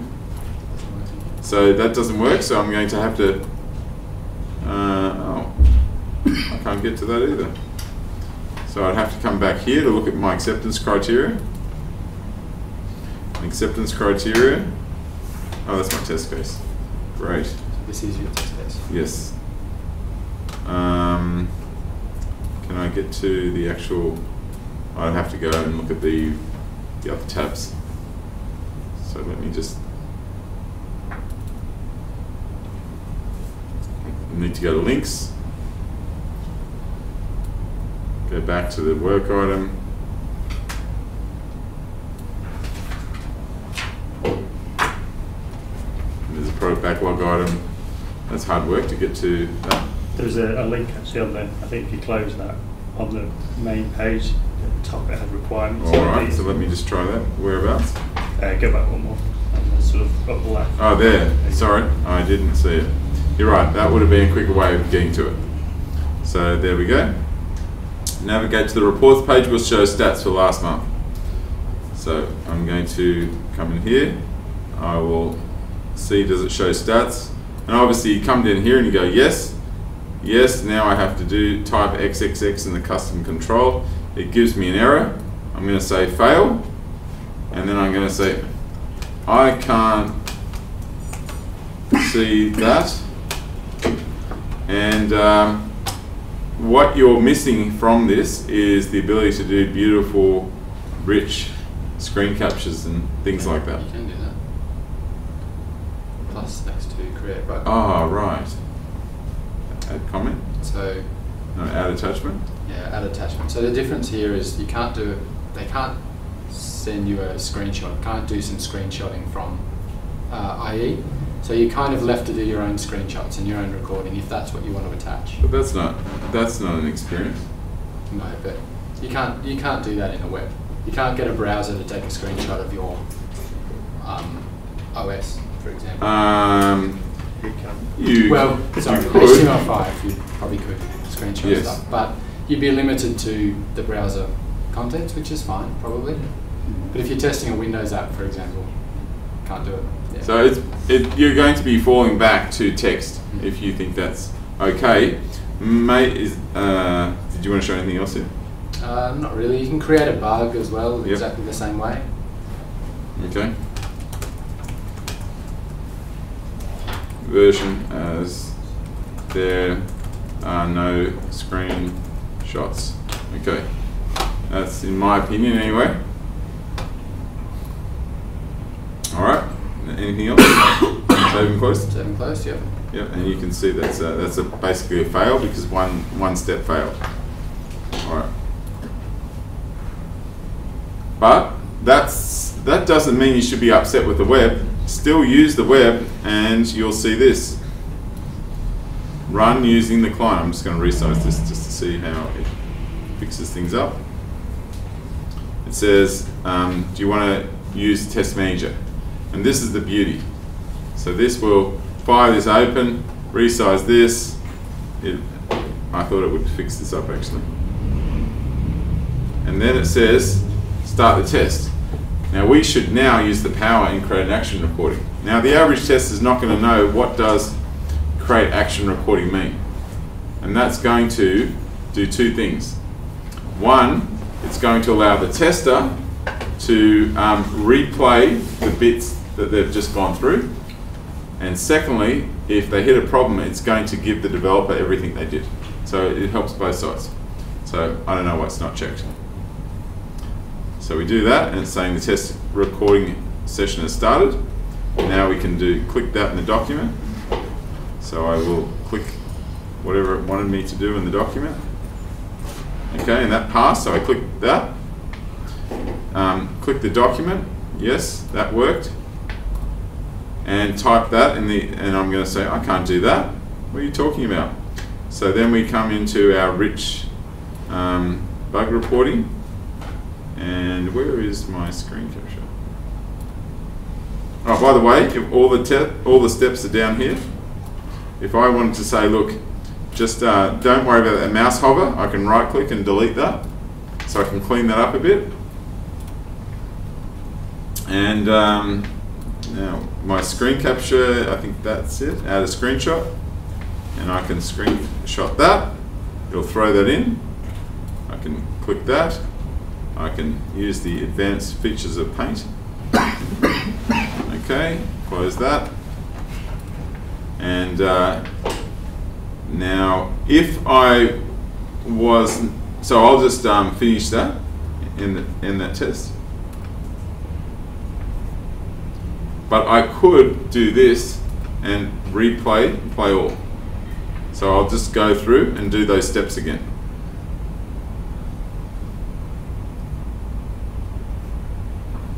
Oh, I didn't do anything, did I? Not really. I didn't do anything visual. I should have thought about that. But that would go through and open up all the windows I just did. I should actually do something more intelligent. Use Chrome or something. So I will just, I'll reset all that. You want to reset the test? So you can see this is a lot more richer at this point in time. But you can see where the direction is going. All this functionality is likely to be thrown into the web. And so I'm going to start the test. I'm going to come over here, I'm going to go press Control T. I'm going to go to Google.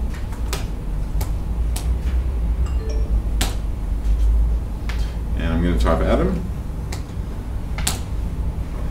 And now I'm going to end that test. And there's all my, it's all been recorded there. You can see down there. End that test.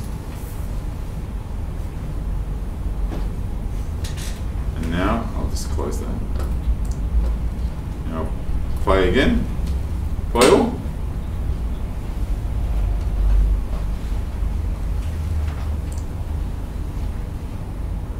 And that should do all those same things. I have no idea why it isn't. So the first thing Probably is because looking for that custom control. it's we looking need to for- change Windows. And you're right, let me just try that again. I should not have closed Google. Let me just try that again. So, we're going to play all again. Oh gosh.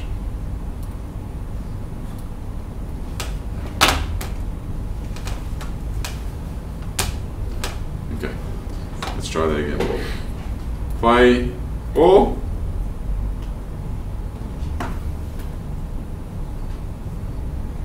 Click Google screen. It says click custom control. No, no. Alright, let me just do this once It more. should be. Yeah, delete the first two steps and you'll be Yes. sweet. I can't delete it because I'm not editing it. Bugger. But yes, if I deleted those first two, and then it would automatically get in there. Right. And I cannot delete it because I'm not editing that. I should have done it when I was recording it, before I saved it essentially. When I ended the test, I saved it.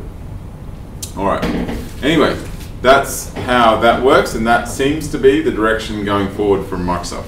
Do you know if, can you, in the TFS sort of window, the middle window, In the middle window, That yes, one, that yeah. window, yes. you know how you associated an automated test with that? I mean, I don't know whether it's been saved up there now, but do you know if you can then kind of trigger the automated test? So, do you want to repeat what he's asking? So the question I think was, if you apply automation to that test, Yeah. can you trigger that automated test run? And the answer is, I'm not 100% sure, but I think no. Yeah.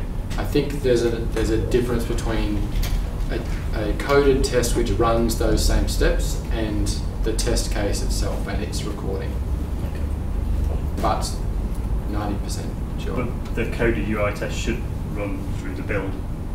It should do whatever through the was build, so recorded, if you yeah. kind of put the test in through that.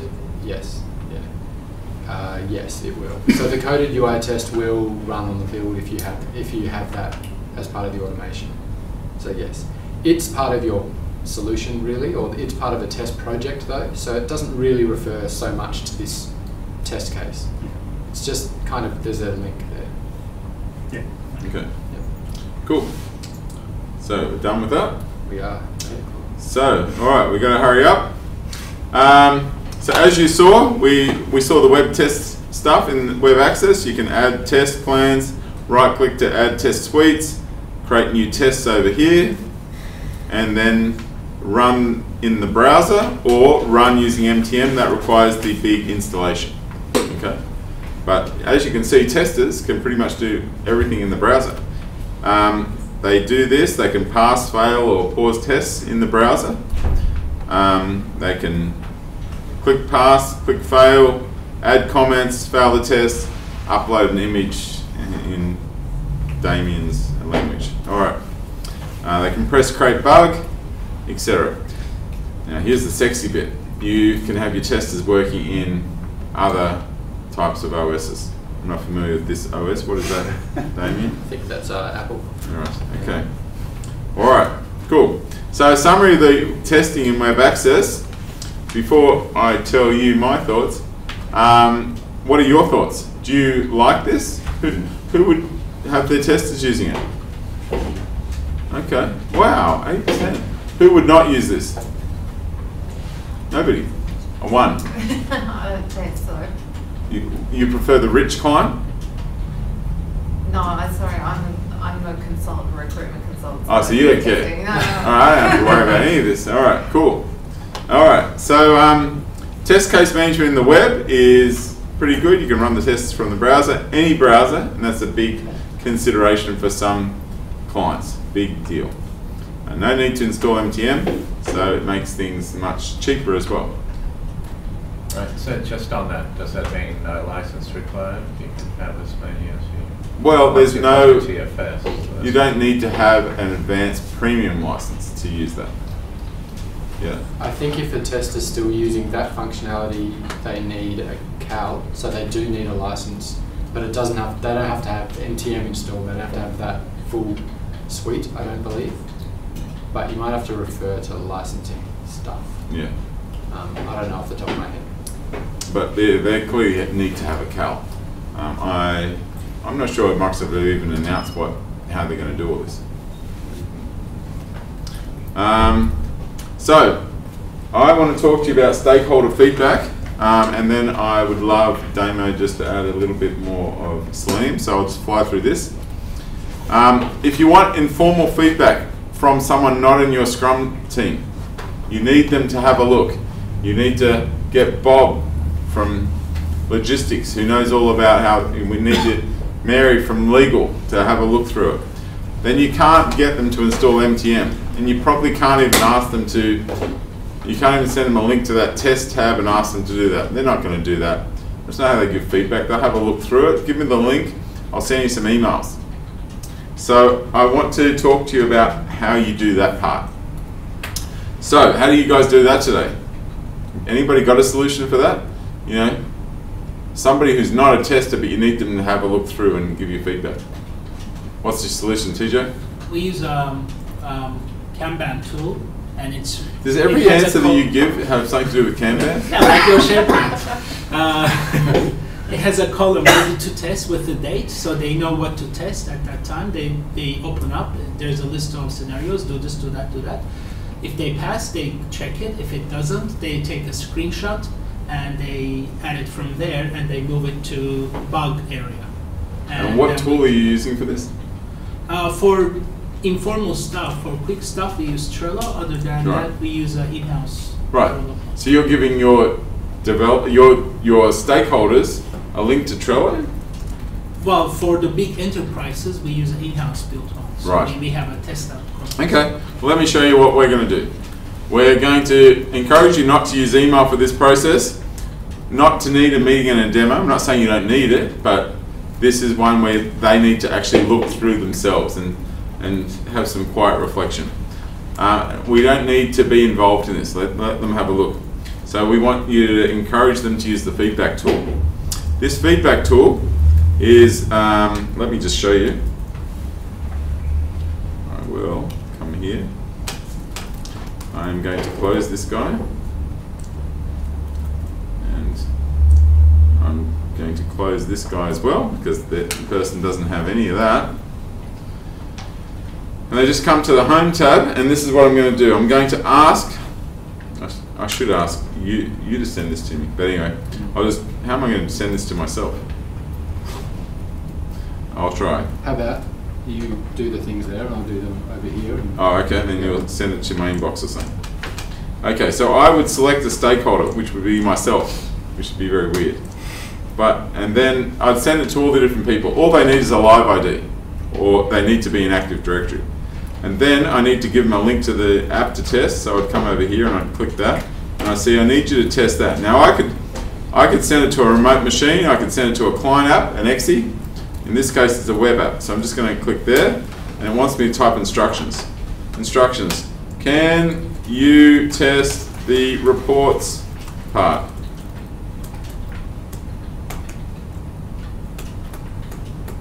I'm just going to see if you can count as many. I'm just screwing with him. He's trying to type every character I'm doing. Oh. Okay. What do you want me to do? I want you to test if you like the portal, the reports portal, and then give them details. Click XXX and click Y. And then I also want you to comment on the UI navigation. Okay, you'll notice I spelled navigation wrong. And then, all right, and then you've got the idea. Okay. Comment is wrong. So I can preview that. I don't know why it says preview, because I can actually edit that. Test if you like the reports portal, TJ, and I can see this stuff. I don't know why that's not indented. I'll just indent it, and then I press send, and I won't press send because I don't even think I can send it to myself, but I can try. I did. All right. So now I'll just log on to my mail. I am now the other person. And that, I forgot HTTP. Yes. This is really smart, opening your mailbox in front of everyone, but anyway. Should have sent to Google Gmail or something. All right. So, here we are. It looks like I've never seen this. I'm in a VM. Oh, what? I should just. No, I should come out of this and go into my other one, but I'll try it once more. Oh, it shows my mail for a second. All right, it's just teasing me. So I'll just come here.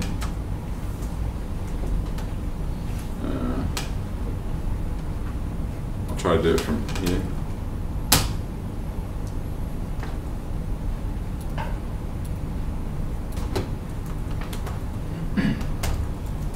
So now I've jumped out of the VM because the VM wouldn't even open my mail. And here's Damian. Brady's inviting me. And this we want your feedback for the following items. Gee, you even put the TJ. And you even spelled navigation wrong. Great. He's clever. All right. So start that. All right. Can you believe this? Can you? I just cannot believe this. I cannot click that because OWA has blocked that. And I cannot see what the URL is. Is that dumb? Now I need screenshots. Huh? Yes. All right. I can't open that, but I'll show you what was going to happen. I just cannot believe that. Is there a way of stopping that from OWA stop? OWA is. Would that be a problem for clients too? Yeah, that'll be a problem for clients. It's terrible. Because Adam and Visual Studio is not trusted? Yes, because this link is an untrusted link because it's not just a URL. It's a thing that's going to open a. Installs an active. It installs a thing. Yeah. That's a real bugger. That's horrible. Anyway, let me just show you what was going to happen. If you could just IM me the link and Skype, then I can do it. The link is in the email, I think, at the bottom. Wait for it. If clicking start doesn't. Oh yeah, thanks. Gee. Gee, well, spot one person. Yeah, one person. One person out of 50 knows what's going on. All right, so I just now how would anyway? You come here. Thank you. This would be the experience. And the first time it's another 3 seconds slower. And actually I could show you, but this is what happens. This installs this rich client thing, and it says this is what you got to do. You got to click that thing. Oh, this is why I was confused by that other thing. I was getting these two tools mixed up. This resizes everything, as you notice. It opens that and says, "Can you test the reports part?" That is not as many. I did more than that. So I am going to click test the reports part. So I'll click the reports. Now I'm Bob, the boss here. I'm just trying to do what it says. I click it says next after you have launched it. Yep. All right. So I've clicked that. Do you test? I like that. Yes, I clicked X and I clicked Y and it looks good. and I can do it. Oh, this is more like it. This is more like it. This is much more like There's it. an error over there, and you want to. Yeah, I click that. There's my screenshot. Of course, I can double click on that. This and use my silly tool here. Or I could use Snagit, but you know they're not going to have that. But you can see I've got that. I can rate this item. I'll give it 1. In addition, I'll go to the next one. Comment on the UI navigation. I'm not typing that. I didn't type that. Anyway, I could do this. Well, I'm not really happy with this UI. See the way that reports, that font should be a lot bigger. So this is, I'll just play that. Well, I'm not really happy with this UI. See the way that reports, that font should be a lot bigger. Alright, so there's, so that's the tool that you give the feedback, the bosses. And what's the beauty of this for a developer? The beauty is that now I don't have to triage all the emails that came in or whatever, or however they did it, because this is going straight into TFS. Straight into TFS. Plus, you can see that they're fairly rich reports. Okay, so next, I'll give that the UI, I'll give it 4. It looks pretty nice. So I submit and close, and that's the end of my feedback for that particular tool. I like that. That's less onerous on the person you're asking. Because Yes. you've got to be nice to them. You're asking their opinion, so you don't want to give them a lot of burden. This Yes. is easy to use. So let's have a look at that again. You click request feedback. It will ask you for some stuff. You fill it in. You tell them what you want them to test specifically. They will receive this. They'll click start your session, or in this case, click that link. That will be the first time experience. And then they've got all this. So they can do screenshots with markup. They can give ratings. Lots of options for feedback. Pretty nice tool if you ask me. In addition, you should put a couple of these live tiles on your portal that shows you how much feedback is coming in from the different people, from your different stakeholders, and then you're in business. When that feedback's come back, you click this button if you want to turn that feedback into a work item, or into an item on the backlog. It's already a work item. It's called a feedback response work item. And here it all is. And so you choose the work item type, product backlog, and then you're in there. So I have a question for you. Who really liked that tool for their stakeholders? I have a question too. Who didn't like and would keep doing it the way they do it today? No one. That's surprising to me. I have a question. Hold on, yes, TJ. Well, it says that the first time experience showed that there's a Visual Studio installer going on. Yes. Would that be a problem for the enterprise users where they cannot install really nothing? Question being, will that feedback tool installation be an issue for enterprises where you can't install stuff? Probably. You'd probably just need admin permissions to install that. So that feedback tool, you can install that independently. There was a link in that email for install the feedback tool if you don't have it. Yeah. So somebody could sort that out in your organisation if they wanted that functionality. Yeah. But yeah. All right, yes. Is there a web-based version of this feedback tool? Is there a web-based version of the feedback tool? No. It's requires X. Yeah. So I'm going to give you my thoughts, and you guys are very pro on it. I can't believe I've got 100% of the room. I think it's good that you can ask anyone for feedback and get nice, rich feedback. It's automatically added to TFS, one step from feedback to a product backlog item. But there's a couple of things. The first thing that I hesitate, and by the way, we've had some clients using this and we haven't had negative feedback. We've only had good feedback, plus we haven't had those installation problems that you guys just thought about. But there's two things that kind of I'm iffy on. When these people, these lawyers or the boss or whatever giving feedback on that thing, they're used to giving feedback. They're important people in the company. They know how they're used to do it. They take this screenshot, they put in this email, they send the email the way they want it, etc. They're used to it. You're now asking them to change the way that they work just to report feedback on your product as opposed to everyone else. So there's a workflow hump, and I hesitate.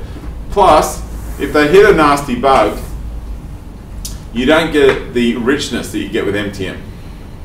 Now, obviously, those type of people aren't going to install MTM. But if you could get them to install MTM, you would get more.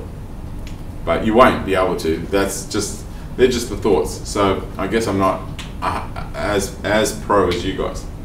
I'm still pro. You wouldn't introduce them that early in your beta process. You're the product. You're asking their opinion from Bob from sales. You know, does this work with your business process? Yes, that's right. You're not expecting the product to crash and burst into flames. You'd hope that it wouldn't. You bring them in later in the cycle, I would imagine. No, so it's not a the earlier you get feedback, and the more often you get feedback, the more times they're going to hit something, and you're now going to have the same repro issues that we just talked about that we want to solve. So that's my thinking, my hurdle. Anyway, one environment isn't enough, and I'm going to get you to walk through this. Yep, sure. So one thing as well, and this is a little bit of an intro to lab management, especially with the web, it's not always good enough to test it in IE on your dev machine or on your build server. So this has kind of grown as a requirement as a result of this whole movement towards bringing your own device. So I know at SSW, most of the devs have their own laptop. You know, it's their thing that they want to use. Adam doesn't like it sometimes, particularly when you've got things like that. But you know, the developers and the other guys at workplaces often want to use their own equipment, and it's much easier to do these days. Even iPads and things like that. Adam walks around with a couple of iPads in his hand most of the day, so it's not enough to test it in one environment. Now, Lab Manager in the past used to be a little bit restricted in that there were some pretty complicated Hyper-V setups and SCVMM requirements, and you basically had to spend a lot of money and get hardware and infrastructure and all that kind of stuff to get this stuff running, and 99% of companies did not want to do that for a small amount of benefit. The maintenance on them as well, you've got this extra infrastructure and so on. So that's changed a little bit with the latest changes to lab management. Now they let you test in multiple environments a lot easier. So there's two main changes here. One is standard environments, so you don't have to rely on Hyper-V and you don't have to rely on the SCVMM stuff anymore. Standard environments means that you can point at a machine that's currently sitting on your network and say, use that as my test machine. So you could keep a machine over there in the corner with Windows XP and IE6 on it, install a couple of tools so that you can deploy across to that for testing, and that now becomes one of the environments you can test on using Lab Manager. It's a lot lower barrier to entry. The other change is Azure. So until very recently, you could spin up a VM in Azure and you know, get it running and so on. But if you'd stopped it, they'd still charge you a little bit to keep that VM there. Really recently, they changed it so if the VM is stopped, you don't get charged at all. So what you can do is you can set up 30 VMs with different environments, and when you do want to run a test against one of them, you spin it up, run your tests, and then shut it down. You can do that with PowerShell as well, so you can do that as part of your build process. So in Lab Manager, which is, if you open MTM, this little drop down up here, you can flick that and change to Lab Manager. I'm just going to skip through these slides a little bit because we're out of time. So you can now choose a standard environment and set up your machines and all that kind of stuff.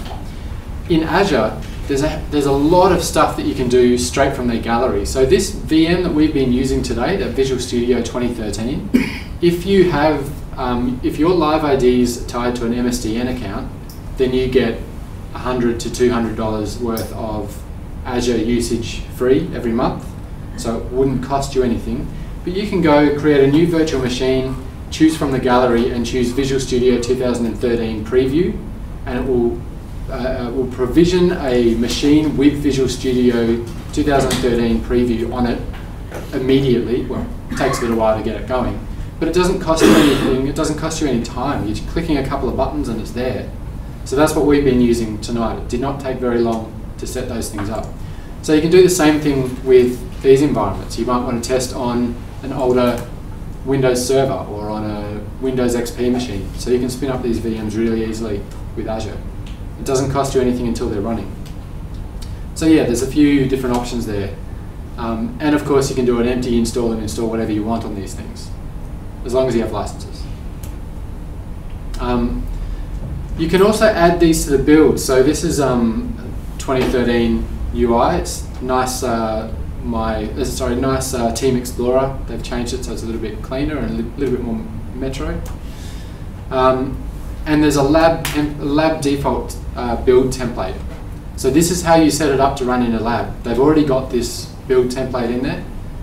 And then by clicking on the little ellipses there, you can go through a wizard where you set up your environments that you want to use, the build you want to use, where do you want to deploy it to, what tests you want to run, all that kind of stuff as well. So it's pretty straightforward doing all this stuff. So what do you guys think? Has anybody tried to use lab management before?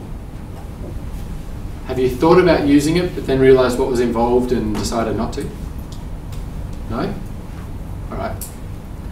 A lot of people put their hands up with that one. They thought about it, yeah, it'd be great to be able to do these things, but then the barriers to entry are really hard. So these days I'd encourage you to get back into it. It's a lot easier than it used to be. So yeah, again, environments can be set up for any machine you have on your network at all. You can run the tests on those environments and you can put those tests in the build and run them automatically. So you can see we've started getting all the way from these exploratory tests where you've got a tester clicking around, creating a coded UI test from the test recording, putting that coded UI test in as part of your build definition, deploying that to a lab so you can run that test, that coded UI test in a different environment, and it's all seamless, all the way from initial clicking around blindly all the way through to this completely repeatable test that runs in all these different environments, which is pretty cool. Getting a lot better at that. Who thinks that's cool? I think it's amazing. Awesome. Most hands, excellent. And yeah, Azure for VMs. So, can you show a tiny bit of Selenium? Just so people that are using Selenium, because there's only 4 people in here using Selenium. Alright. So those coded UI tests, people have used, a couple of people have used those, they said. I'm a web guy from that slide at the start, so I like, you know, testing stuff on the web. I know the web, and testing one thing in IE doesn't really cut it for me. I want to do a few other tests, so I'm just going to... Do you need to install the extension? Already done. Well, I'll explain the extension. There's not much of an extension that I have to install, but what I'm going to do, I'm just going to create a unit test project. This is just the easiest way to get started. I could do coded UI, but I'm not going to use the coded UI stuff, so I'm just going to create a new unit test project. And I'm going to, the first thing any good developer does when they want to use a third-party library is they right-click and manage NuGet packages. If you're a developer, put your hand up if you're using NuGet. Excellent. That's everybody's hand, pretty much.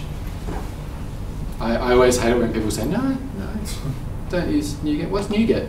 Anyway. So what I want to do is look at Selenium. So what the Selenium guys would know is that Selenium is a way of, it's a tool really that lets you talk to the browser and to the browser's web page. So you can find controls, you can do things to controls, you can even do things as far as changing the browser window size or changing the user agent that gets sent up to the server. So it's really powerful. So I've added Selenium there, and so what I want to do is in this test method I want to start I want to test this in Chrome. Chrome's installed here, so if it was new, and this doesn't have reshuffle, which is going to slow me down very slightly. Open QA, Selenium, Chrome, Chrome driver. And I just happen to know that, so this is where you need another install. So you need a web driver for Chrome. you need a web driver for each of these browsers. And what this is, it's a download, which is a standalone exe, completely standalone exe. So you could include this in your project, get it to dump to the bin, and then just have it from the bin. But just to make it easy, I've put it in data Adam Cogan.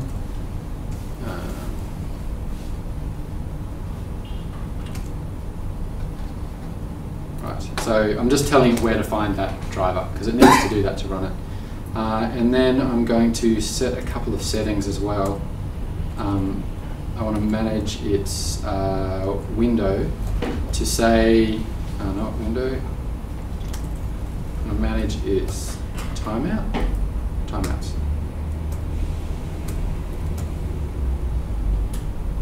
And tell it to implicitly wait 10 seconds.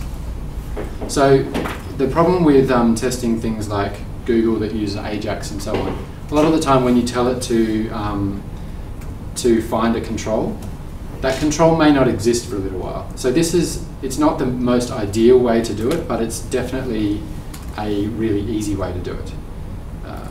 So I'm just going to say, look, you can wait 10 seconds to find the control that I want you to find. Right, so we've got our browser. We want to go to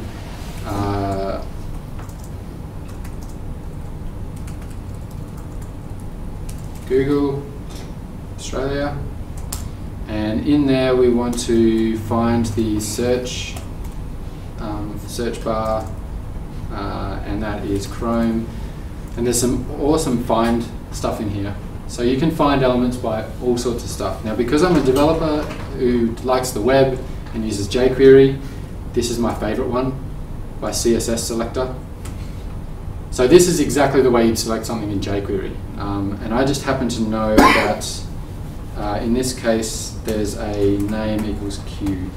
So the attribute on the item has a name, which is Q. I could have also done select element by name, but that's what you see in the query string. Yeah. So so that should be my search one, and I'm going to search. I'm going to send some keys to it. I'm going to send SSW testing, and I'm going to submit that. So you submit the element, not the browser? Yeah, because it's part of the form, that will work fine. I could also find the form element and submit that, but this works just as well. And then what do I want to do then? I want to find a control after that. So this should be the search results. And this one's going to test me. So var results equals, so in Chrome I'm going to find element by CSS selector, and if memory serves me, it's a R class and a anchor. You're right. But the way you'd find this, you'd open up Chrome, you do your test. So I'm just going to do it here. I'm going to search for SSW testing, and I'm going to use the dev tools, inspect element, and I can see in here it's an anchor and it's underneath a H3 with a class of R. So that's going to find all of those ones that match. I can test that as well, because even though it doesn't have jQuery, it's got selectors. So A. And I can see there's all of these, or there's that one there. So that's the first one that I've got. Cool. One thing that is going to break here is I've said to find element, and there might be more than one. So let's make it elements. And then the result I want is the first one. So var first text equals results, first one, and the text that's inside that. That actually does an inner text if you know the web. Finally, an assertion. Assert is true. First test starts with, and I want it to start with SSW rules, just to make sure that we're the first result for that one. Okay, so who's going to be amazingly impressed if this works first time? Because I am. The demo gods made some sacrifices earlier, so let's give that a go. Opens Chrome, types SSW testing, and then did we pass? go back here. Test Explorer, successful test. So, one thing I should have done is this, Chrome quit. So that would have closed Chrome as well, so I could come back. Now there's awesome stuff you can do with this. This is like literally just the surface. So you could do things like send a user agent string saying I'm an iPad to the browser, change the browser window to be 800 by 600 or whatever an iPad is, and make sure that it's sending you the right content. Or you could find an element on your page and make sure that it's not visible if you're using responsive design and things like that. If I wanted to change this to Firefox, I'd change that to use the Firefox driver or the IE driver or Android or Safari or IE or whatever. Even remote, which I haven't played with much, but I think you can test on a remote device. So, what are the drivers again? So they actually run Chrome? Yeah, it's an exe that knows how to talk to Chrome. Firefox doesn't actually need a driver. Firefox has got one built in. You just need to point to Firefox and it can do it itself. IE needs a driver. Android I think does. Safari probably does. So it's a standard way of talking to a browser that somebody standardized, and Selenium talks to that and can offload that. It's like an abstraction around the browser behavior. Yeah. So there you go. That one's the test for the coders.